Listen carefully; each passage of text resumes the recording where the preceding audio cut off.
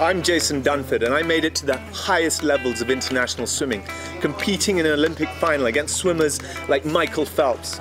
This week I'm in Eldoret, Kenya to meet sports champions who've kept winning beyond their sports careers and learn how they've managed their personal finances to secure their futures.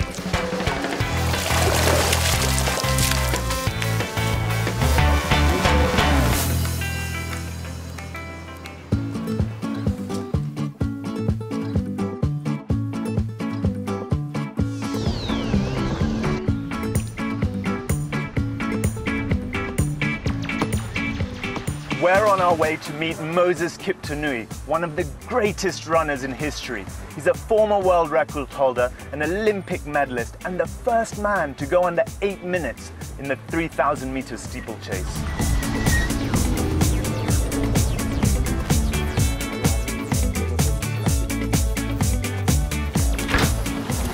Hi Jason. How are you? Great to see you today. We see you too. Yeah. Welcome. Thank you. We're just working hard. So Moses, what was the process you went through to start planning your financial future towards the end of your career? I knew in this career of sports, one day it will end. It's a very short career if you compare with other careers. After being exposed to sports all over the world, there are things that I picked which are now beneficial to me today. So there's need to save, there's need to buy some properties that after some time it will gain its value, and that is what I did. So athletes today, they're earning serious cash all over the world.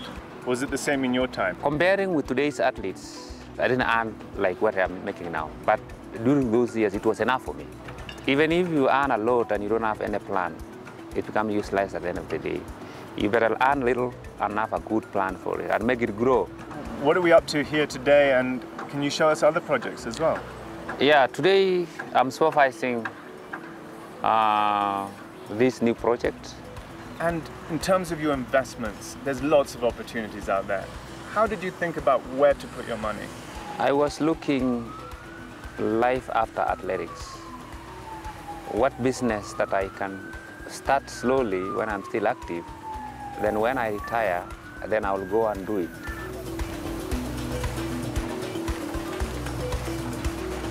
And it happened that I retired early because of the injuries that I had. So then what came to my mind is real estate. I think I can manage because it's not involving. And supermarket business. Then the third one is the dairy farming. Remember, I won a horse in Rome. And behind my mind, where could I keep a horse? Because it's a different area. They say, okay, but because I come from a Nilotic tribe, where we value animals, then let me sell and buy some cows. And that is what I did.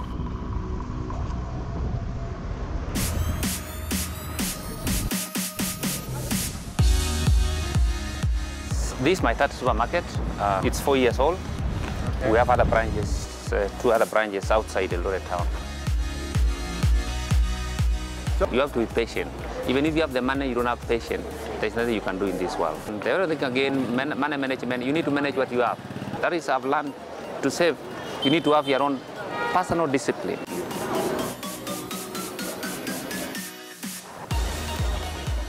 Now we've heard a little bit about how Moses has managed his money since he retired from sport. What questions do those following in his footsteps have for him?